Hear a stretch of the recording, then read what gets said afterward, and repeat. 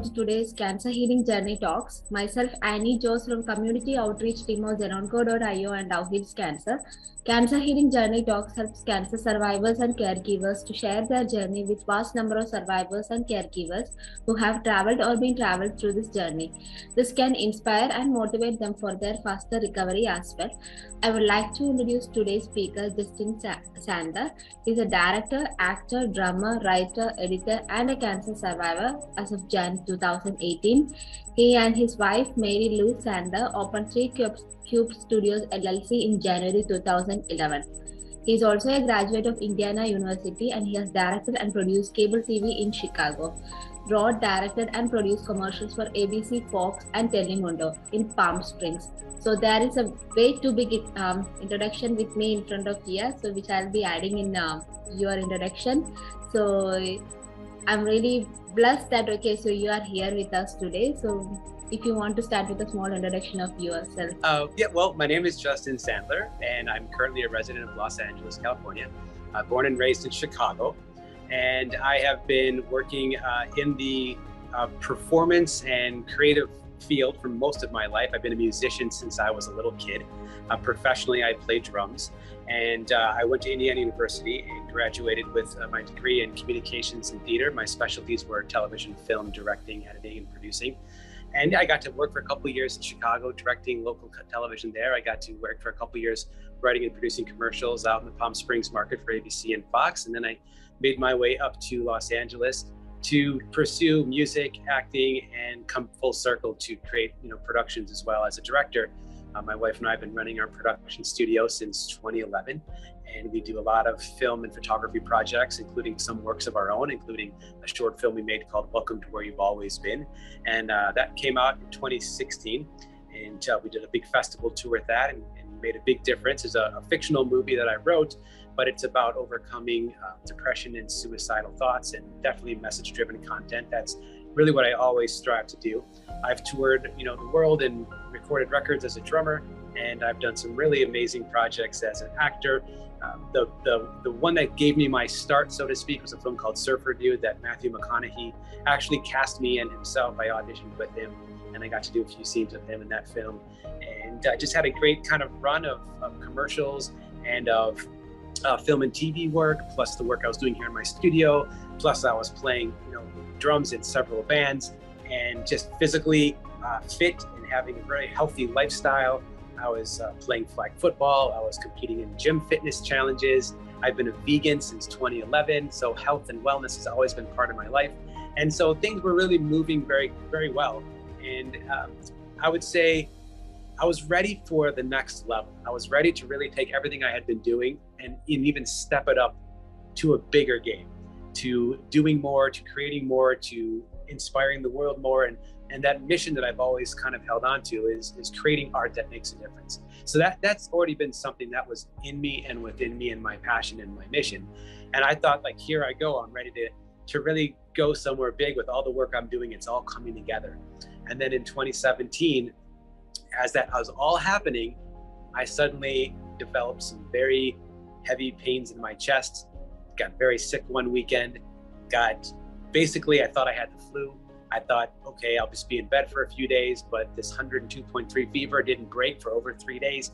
The pain in my chest kept getting worse. I couldn't breathe. My head, my chills, like everything was just like, I don't know what was going on, but I didn't have the flu. And so I finally went and saw my doctor. I got a CT scan because of the chest pain I was complaining about. And sure enough, they called me and said, we need to have you come in and see the doctor because we found a mass inside of your chest. We don't know what it is. And all we do know is that it's large and it appears to be growing into your heart.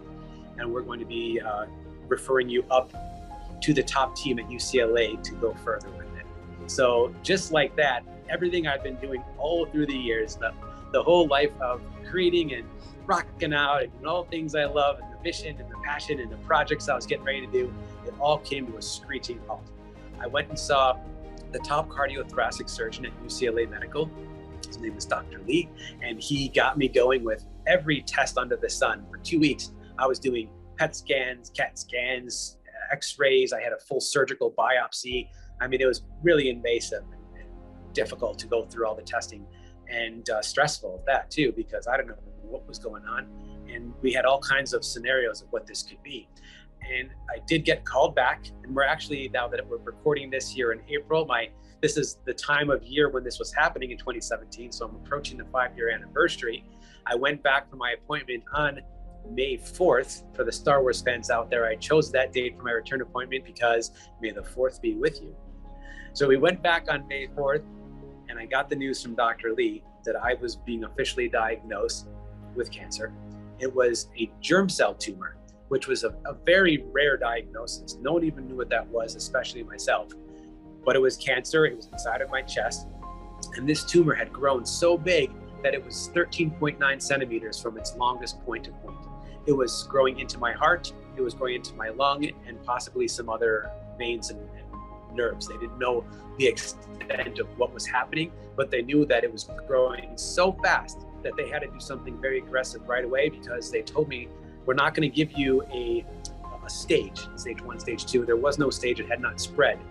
But they said that the cancer is not going to kill you. It's going to crush your heart before the cancer ever spreads far enough to kill you. And if we don't do something immediately, you have, who knows, weeks or months to go before this thing completely takes your heart over and there's just no room for it to beat anymore. So that was like severely shocking news. I didn't even want to believe that I had cancer, especially because, like I said, I was physically fit, healthy, on top of my game, daily practices of meditation and Buddhist chanting, vegan diet, living a very healthy, happy life, being creative, productive, not stressing too much, and always having kind of followed that policy. To have this cancer diagnosis was a shock to me and to everybody. I come to find out that a germ cell tumor is one of the first, it's based off the cells that are one of the first cells to move when we're just little embryos inside of our mom's womb. So this was not a cancer that was caused by my diet or exercise or lifestyle or anything in the environment. It was actually a cell that was moving while I was just an embryo, and it got stuck. And that's what germ cell tumors typically do. They're very rare, but when they do happen, it's because one of those cells gets stuck along the way and never makes it all the way down to the gonad. The function of the germ cell is to literally get into the gonad and determine if you were going to be a male or female, and then to create the reproductive abilities. So the future egg and sperm are all created by the germ cell. So every human being has germ cells. Mine, the rest of them did their job, everything worked fine, but this one rogue cell that got stuck in my chest area, where my chest wasn't even there yet, my chest wall formed around this little cell, and it lay dormant for my entire life. And one day, something knocked it up, something woke it, and it just started to create. It started to multiply.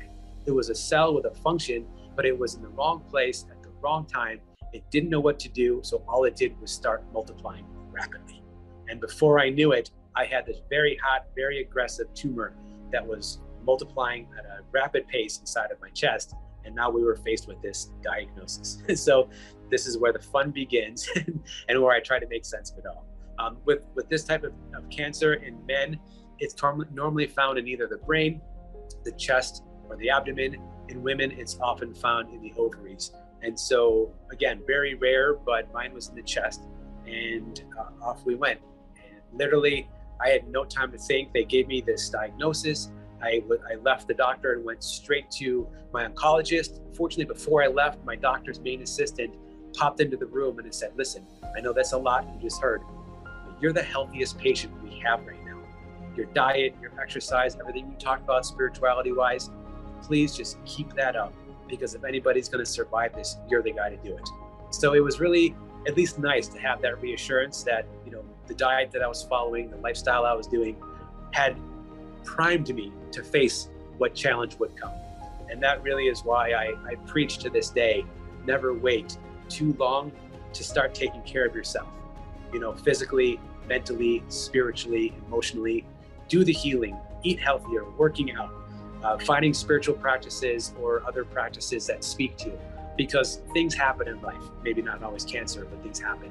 And because I had been putting all these things into play when I got diagnosed, I was already healthier than the average person to deal with what was about to come in front of me. And I had this spiritual and emotional progress that I had been doing over the years that prepared me to face it and make something out of it, instead of immediately just falling victim to it. And so I went right after my doctor to meet my new oncologist. She loved her to death, Dr. D. I'm still in touch with her to this day. And she gave me the treatment plan, which was downright insane, to be honest with you. They told me that they would have to move me into the hospital, and they had to start literally within days as soon as insurance approved it. And what they were going to do is move me into the hospital, and they were going to install a port in my chest, which I still have a lovely scar for those watching at home. There it is. And that port was installed. It was installed on the opposite side than it normally is because the tumor was over here. The tumor was in my chest, growing into my heart, and a little bit more towards the right. So they put the port on the left. And what they had to do was install 3 different types of chemotherapy, and they would run 24 hours a day for a week at a time. And that was considered a round. So I would consume 15 bags of chemo every round with the goal of doing 1 week in the hospital, 2 weeks at home, 1 week in the hospital, 2 weeks at home, and keep repeating that for at least 4 rounds and testing periodically to see how the cells were reacting. If the cells reacted and they started to shrink off and die, this type of cancer, unlike, let's say, a lymphoma, that's a little more common, lymphoma with chemo starts to sort of melt and sort of go away. And they kind of, if you get over the lymphoma, they call it remission. Whereas with a germ cell tumor, it doesn't go like that. It just dies and becomes essentially like a fossil, like a hardened little rock that remains and that has to come out. So they said if it reacts to the chemo and we're able to kill and shrink it, we're going to have to do a full open chest surgery in order to remove the tumor from your chest because it can't stay in there as just a dead hard rock. So that was what I was faced with. I thought this was absolutely crazy. I mean, I'm a natural vegan health nut, and you're telling me, okay, you're going to be jamming me with 15 bags of chemo a week for at least 4 of those and whatever else medication. And I was a hell no to that from the get-go. I was like, I don't want to do chemo. I said always I would never do chemo. I would go the natural route. I had already started doing natural things from the get-go. I started using cannabis oil right away because I know that the healing properties of the cannabis is so important. So the Rick Simpson oil was the blend I was using. And I know that your organization does have a wonderful section on the website about cannabis and everything. And I really appreciate that because it's so effective. And even if it doesn't, shrink a tumor away, it really is very powerful to deal with side effects, nausea and pain and things like that. So I was already taking some of the alternative medicines. I was upping my diet, my alkaline water, and all the different things that is recommended a lot with cancer diagnosis. And then I had the weekend to decide what I was going to do. And the more I sat with it, even though I didn't want to do chemo, I realized that no matter what natural and alternative thing I did with the type of cancer I had, it wasn't going, if it would work, it wasn't going to work fast enough. And there was no way for me to just try it and see. It wasn't like a slow growing cancer where I could say, let me try for a few months. And if it doesn't work, then I'll go chemo. Like I didn't have a few months to try it. I was literally under the clock. It was ticking. I had to do something. And I realized that I don't have the time to wait. And I don't want to, try something natural because I didn't want to do chemo and then just be dead within the next couple months. That was not part of the plan. I felt like I had too much to do in this world for that. And I really had to sit with it, and I really had to go deep. And I used my Buddhist chanting. I used all the different things to my disposal to really make peace with the situation. And what I ended up doing is saying yes. Begrudgingly, I said yes. But I decided that I was going to give love to that therapy, that chemo, and I was going to welcome it into my body, and I was going to just get there and get this done. And so I said yes. And by that next Tuesday, I was moving into UCLA Hospital in Santa Monica. And I was there for a week and getting ready to start the journey. And while there's a whole lot to go. So I don't know if you want, I can keep sharing the story, or if you'd like to interject a little bit, I'm willing to answer some questions up to this point about what I've been going through. Yeah, sure. So I just wanted to know a little bit about your emotional well-being. So when you came to realize that, okay, so you're having cancer. So how was your emotions at that time? Yes. So the day that I found out that there was something of concern, that day I freaked out. I didn't expect anything like that. I'm like, there's some pain in my chest. I don't know, it could be nothing. I got a phone call from my doctor's office, from a nurse, to let me know that they discovered something in my scan and they needed me to come see my general physician the following day. My wife and I were actually in the car on the way to a shoot. We have a photography and film business, and we have a big event that's called the Teacher of the Year Awards. And it's an event that we shoot every single year. It's about 400 people in a huge room, and we do the photography for this event. And so we were on our way. It's an evening event, and the phone rings, and it's the nurse telling me that there's an issue, that they need me to come in. I'm asking her, can you tell me what it is? She's like, no, you have to wait for the doctor. We get to the event. I let my wife out to go get set up with the cameras. I keep talking to the nurse. She says to me, the only thing I can tell you is that we've written a referral to a Dr. Lee, cardiothoracic surgeon at UCLA. And I'm like, what is a cardiothoracic surgeon? And they're like, well, that's a doctor who specializes in illnesses of the chest, the heart, the lungs, esophagus. And I was like, oh, wow. Like that, it hit me that there could be something legitimately wrong. And so I had to wait 24 hours to go see the doctor the next day at 5:30 p.m. I had literally to wait the entire day for it.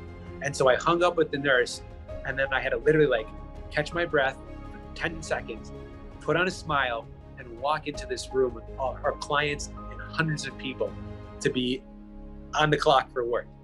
And I was freaking out on the inside. And that was really hard to deal with. And for the entire next 24 hours, I was losing my shit because I really didn't know what it was. And that's sometimes like not knowing what something is, your mind can create up all kinds of scenarios. And I didn't know what it was. I was just like, I don't have time for this. I don't want to deal with this. I got too many things going on in my life right now. I don't have time for any illnesses. I met with the doctor the next day. She gave me a little more information about this mass. It was just shocking. I was just shocked. That was really my emotional thing. I was shocked and I was frustrated. And it was the thing is, I wasn't like a normal person maybe would be like, oh, I might have cancer and I'm scared for my life. My reaction was, no, I'm too busy for this. I have too many things going on right now. I can't stop and deal with an illness. Like I got my bands going. I had a national commercial that I was the lead actor in that was running all over the place. I had this film that we just finished touring and another film we were starting on.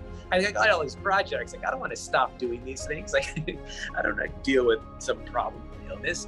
So when we went through and did the testing over the next couple of weeks, it was challenging. I would say I was scared. Again, it was a little bit more like exacerbated and frustrated. After about a week and a half of the testing and seeing some of the results coming through on the app, I knew inside of myself that it was a cancer. I didn't exactly know what it was, but I knew inside of me that it was cancer. And when I went to get the diagnosis, I already knew he was going to say it was cancer. So I was much more calm at the diagnosis than I was the day I met my cardiothoracic surgeon the first day that I met him. I was all over the place. I was like, what do you mean it could be a cancer? He thought it could be a cancer. What do you mean it could be a cancer? Like, I don't have time for this. Why? What is this? And I was like all over the place, and I was spazzing out. And I was like, I just couldn't deal with the possibility of what it was, especially not knowing. But once I knew, and once I got the diagnosis, even though I didn't like the treatment that they proposed, I was much more relaxed that day.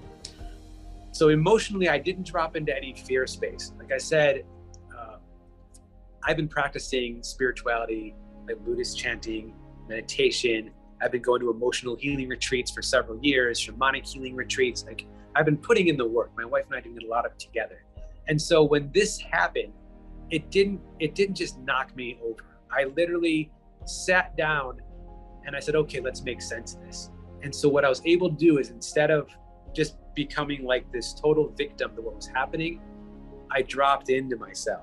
And I started to chant, and I just kept going, and I just started to process everything, and I just let it into me, and I started to accept it. I started to say, okay, I don't want to stop my career. I don't want to stop my life. Whatever this is, I'm gonna deal with it, and I'm gonna get through it, and I'm gonna be better than ever, and I'm gonna come out strong on the other side. And that was my determination from the get-go.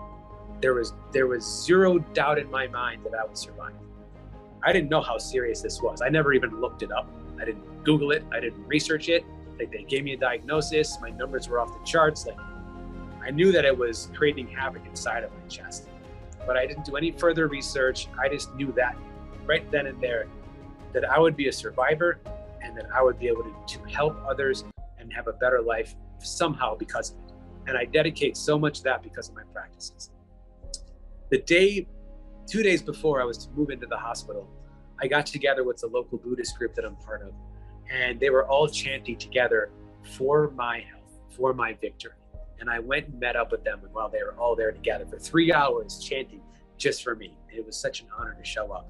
And I sat there in the front of the room and I chanted along, and I just felt their voices, I felt their energy, and I really just dropped in and I just opened myself to receive. Whatever this is, whatever this means, show me the way. And I just opened it up to surrender. And when I did that, I was blessed with a powerful message that just started to download. And it was, embrace your cancer, love your cancer, free your cancer. I didn't know what that meant, but I started to really grab onto it. What if I embrace this? And what if I love this? And that became oh my gosh, this is something. I have cancer, but I don't have to fight it or beat it or go to war with it. I can love it. I can spin this on its head and have a totally different perspective than I've ever heard of or seen before. And I can say, this might be my life's biggest obstacle, but I'm going to turn it into my life's greatest opportunity.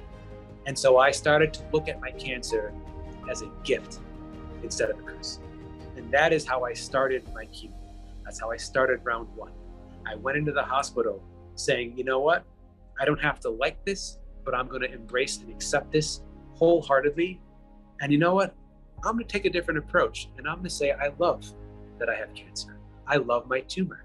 And I love my chemo.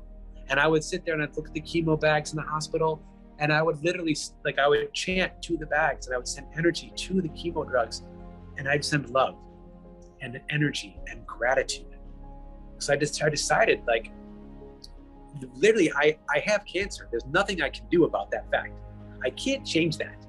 The sooner I accept that I can't change the fact that I have cancer and I have to deal with it, the sooner I can make a decision on how I'm going to face it. And really, once you do that, there's only 2 options. There's victim, let it happen to me, woe is me, poor me, I hope I survive. Or victor, I'm going to take this and make it something special.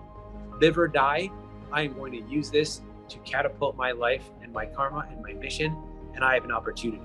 So I decided that that's the road I was going to take. Because once again, I had cancer, I couldn't wish it away, I couldn't close my eyes and pretend it wasn't there. It was there, and it was growing still. So I said, I'm going to love. And I really dropped into this heart space of embracing and loving cancer, embracing and loving the chemo, giving gratitude every single day, no matter what, to the journey, to the process. In the hospital every morning, I woke up, I did all of my practices, meditating, chanting, journaling, reading inspirational books, listening to inspirational audio, listening to binaural beats and high frequencies, taking my cannabis oil. I never stopped doing that, by the way. I brought my cannabis oil into the hospital with me, and I used it right alongside of my chemo. And I said, this is the way I'm going to do it. And my wife encouraged me to keep turning on my camera and doing live videos for Facebook and YouTube to share what I was going through, good, bad, and ugly. And I just kept sharing and sharing and sharing. And I would share about realizations I was making or things I was learning about myself, or very vulnerable shares. And I started getting feedback from people saying, Justin, keep sharing, because I'm being helped so much by your words that I'm going through this with you. And no, I don't have cancer, but you're helping me face whatever situation I'm facing. And that really turned me on to the fact that I was onto something. And when people would reach out and say, hey, you got this, you're going to beat this, man, kick cancer's ass, I started to educate people on a different way of speaking. That's not the dialogue I'm going to use. I'm not going to go to war with something inside of me. I'm not going to hate or be violent to my own cells, right? This is my cell. He may have gotten lost. He may be in the wrong place at the wrong time, but it's a cell. It's not good. He's not bad. It's just a cell that's trying to do what it was supposed to do, and it was just a little thing. And I can't fault it. And I'm not going to put negative energy towards my own body, towards my own cells. And instead, I'm going to say, you know what? It's part of me and who I am. So I'm going to love it, embrace it, learn from it, and let it go. And that was the mission that I kept. And that is what kept me going all the way through. And things got really hard. You know, like it wasn't easy. Like just because I had the right philosophy and mindset, it doesn't mean it was easy. I suffered. I lost all my hair. You know, I lost weight. I kept working out in the hospital, doing laps every day, bringing my little stretchy bands and my exercise equipment and doing whatever I could to keep myself going. But it took a toll on me and it kicked my butt really hard. I did go through the whole thing though. I got testing throughout. And every time I did my testing, the doctors were like, whatever you're doing, you're ahead of the game. We hoped you would be here and you're all the way here. So I think because between my practice, my philosophy, my practices, you know, I would visualize the tumor slowly going to sleep and disappearing. Instead of violence and fights, I would visualize all the little cells finally saying, oh, okay, we can go now. And I would tell, you know, to my tumor, I would hold my chest, I would hug myself, and I would say, I love you, and I'm so grateful for you. But it's time to go because we both can't survive. I know you're not in the right place in the right time, but you still did your job. In fact, you're doing an even bigger job than you may ever have been programmed to do. Because look at me now, we're changing the world because of you. You're my teacher, you're my mentor, and I really appreciate your gift. Also, we both can't live. So I need you to let go. And I kept giving my tumor permission to let go. And I visualized all the little cells slowly just smiling and closing its eyes and dripping off the tumor. And I would visualize this every day, all the little cells dripping away, falling asleep, and gently and peacefully going. And between that and the chemo and cannabis and everything else I was doing with my diet, I was ahead of the game. By the time we finished the 4th round, there was no sign of cancer left. All there was a little hardened fossil like they said there would be. They said, okay, we got it, but we got to go in there and get rid of it now. So we set up the surgery.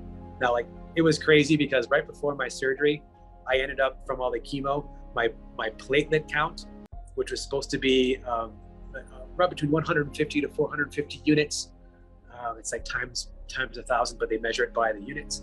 It's supposed to be in that range. I did all my pre-op blood work and my platelet count was actually 3, not 300, 3. So I was hospitalized, I received blood transfusions, and my surgery got postponed because it wasn't safe enough for me to have surgery. It wasn't even safe enough for me to be walking out on the street because I could bleed out from the inside if I even like bumped myself. So after some of that and the trial and tribulations of getting my blood count back up, my surgery was scheduled. It was August 4th of that year in 2017. I went into UCLA Hospital for an 8-hour surgery where they sawed me open all the way from under my neck bone, under my collarbone, all the way down to the top of my abs. They opened me up, and within that surgery, when I woke up that night, was in the ICU, I learned that they did get the tumor out and all the parts of it, but along with it, they had to remove the entire inside wall of my heart's pericardial sac, which is about 15 centimeters square. They replaced that with a big patch of what's called Gore-Tex, which is like a rubber material. It's made in sometimes raincoats and gym shoes. So literally my heart's pericardial sac is patched with this material. My right lung, the tumor was attached as well. So they had to take out the first and second lobe of my right lung completely, couldn't replace those. They also had to rebuild my superior vena cava vein, which is the largest vein in the body that drains the entire upper body into the heart. The tumor was stuck to that vein. They had to remove that vein. You can't live without it. So they built me a brand new superior vena cava vein using bovine heart tissue. So I literally woke up from surgery, part cow. Now, that was pretty shocking. I've been a vegan a long time. And so to wake up and find out I was now part cow was a little bit much. Like I had this running joke, like, wait, if I ever eat meat again, would I be a cannibal? So I had to accept it. I gave gratitude to the cow. Say, okay, well, I'm so thankful that this is part of me. It helped to save me. So that surgery was a lot. I was in the ICU for a week. I was finally released. I spent the next 2 months in a hospital bed in my house. I couldn't do anything. My wife, my caregiver, my beloved, was there from day one. She helped me. She stood by me. She encouraged me. She did everything and then some that a caregiver could do, and a cheerleader, and I love her so much for that. And there I was, she was caring for me while I was in this hospital bed in the room. But after 2 months, I was given the all clear to get up and start to do some of my physical sort of activity again, a little bit of rehab. And so I started to do walks, I started to move. I'm like, okay, I'm on the other side of cancer. I'm doing my live videos. I'm like, I did it. I'm on the other side. I'm going to show the world now how you come back from cancer stronger than ever. And that's me. I'm crazy like that. I just want to help people and inspire people. So my goal is to inspire everybody through that. And so I started for a few weeks doing my little bit of physical therapy and everything else. And then I started having some breathing issues one day. It kind of a weird feeling that was kind of going up into my throat from my chest. It got so kind of concerning that I went to the ER. I was there at the ER for 8-9 hours. They thought I had a blood clot. It wasn't the case. They said, well, we see a little inflammation around your heart. We don't think it's too serious, but please follow up with your doctor. So I did. About a week later, my doctor listened to my heart. She determined that something sounded a little off. She referred me to a cardiologist. A week later, I saw the cardiologist. He listened to my heart and said, you know, I'm hearing a little something that's off as well. I want to get an echocardiogram done for you. Let's get it in the calendar. So we scheduled it for that coming Saturday. December 16th was the day. Of course, I know all these dates because they were so profound. I woke up that morning. It was a Saturday morning. I went in and did this echocardiogram. The person who ran it, after she finished, she had like a little bit of a weird look on her face. And she goes, hang on a second. She ran to the other room. She was gone for 5-10 minutes. She came back and goes, okay, I put a call into your doctor. I'm sure you'll be hearing from him soon. But for now, you're good to go. And so I left. My wife and I left straight from this appointment. We went to a party. It was holiday time. We went to an afternoon holiday luncheon, seeing a bunch of friends that we hadn't seen many since before my cancer diagnosis. They were all excited to see me. We're hugs and hellos, and we're eating lunch, and we're having a great time. And then at one point, I walked away to use the bathroom, and I took out my phone just to see. I had my phone turned off, and I had 3 missed calls and voicemails from the cardiologist. And then the phone rings again while it's in my hand, and it's him again. He's like, where are you? And I'm like, I'm at a party. He's like, no, you got to leave, man. You got to get to the hospital. I'm like, why? I feel fine. He's like, no, say goodbye, get your stuff, head straight to the ER. They're going to be expecting you. He didn't tell me any more information. I was like, all right, I guess we're going to go. So I told my wife, we told everybody at the party, nice to see you. We got to go to the hospital. Apparently something's up. So we eventually get back to the hospital. I walk in. Now, if anybody has ever gone to the ER, you walk in and it's like, you got to go through paperwork and talk to them, and triage, and wait for hours. And they finally see you. I walked in, I was like, hi, I'm Justin. They're like, come with us. Okay, that's never happened before. I went straight into the back. They checked me in. They started hooking me up right away. And the door swings open and 2 heart surgeons walk in their street clothes. It's a Saturday. They were on call. My cardiologist was literally, he told me later, when I saw him later, that he didn't want to worry me about what this was. And instead, he was calling all the best heart doctors he could find on call to get some people over to the hospital because I was going to need surgery, apparently. They came in and told me that I was having cardiac tamponade, which is a form of a widowmaker. You don't know what that means. Essentially, my heart sac had filled up with a liter of fluid and my heart was collapsing inside of itself. And they said, we need to get you into surgery immediately and drain this because your heart is already collapsing and you're going to be dead within a couple hours if we don't do it. That was the day that I literally came closest to dying. Literally, through my whole journey, I was never concerned about dying. Even that day, I really wasn't aware of how close I was. But that day, on the other side of cancer, supposedly, was the day I came closest to it. My wife told me later that she was freaking out because they told her that this is very serious and they call it a widowmaker. And so she had to wait out in the lobby while they tried to save my life. They rushed me in. They said, okay, we're going to prep you. When was the last time you ate? And I'm like, less than an hour ago. I was just at a lunch party. They're like, oh, we can't sedate you or put you under. So you're going to have to be awake the whole time we do this procedure. So I got to stay awake and watch them puncture my chest, feed tubes into my heart wall, and drain a liter of fluid out.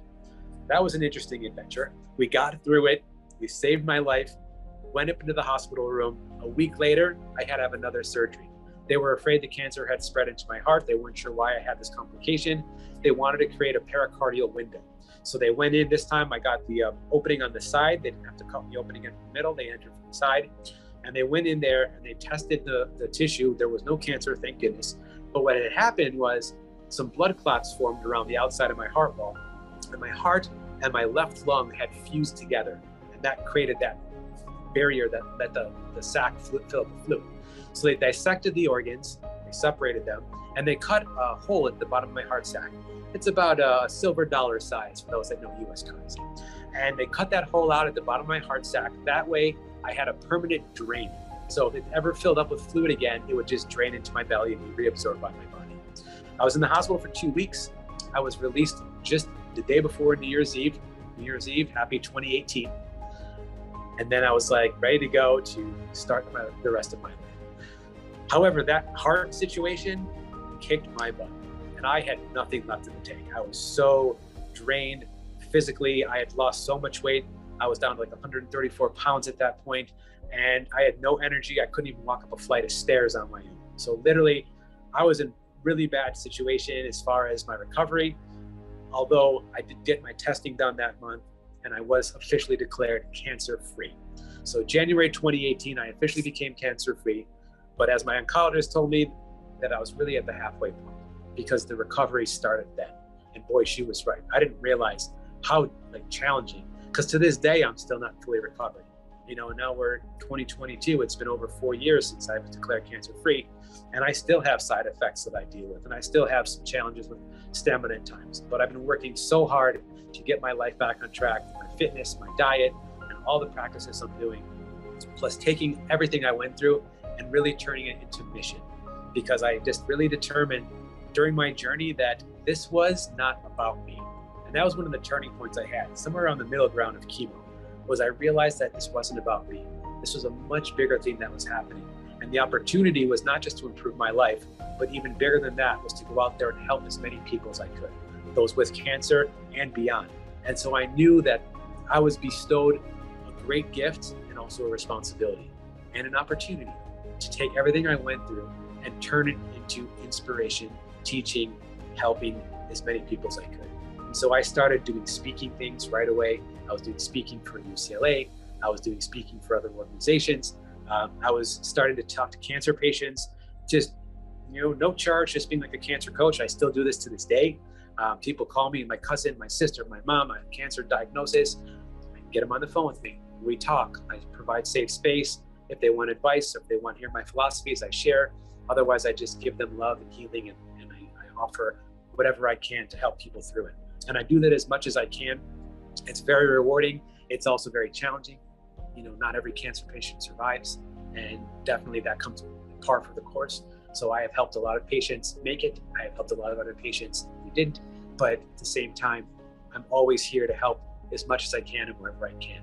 And I just kept using everything I went through to turn it into mission. And I wrote a one-man show in late 2018, and I debuted it in 2019. It's called Embrace Love Free. And it was a 90-minute one-man play with characters and comedy and poetry and music and everything I could put in there, plus all the videos I edited into little clips. And I just told my cancer story and all the inspirational messages, but through a very theatrical, fun adventure that was this play. I performed it all through 2019. I would have kept going, but the world shut down in 2020, so I put a pause in it.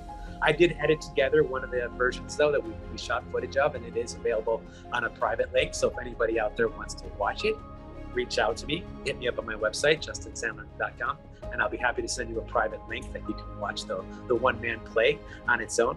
I started speaking more.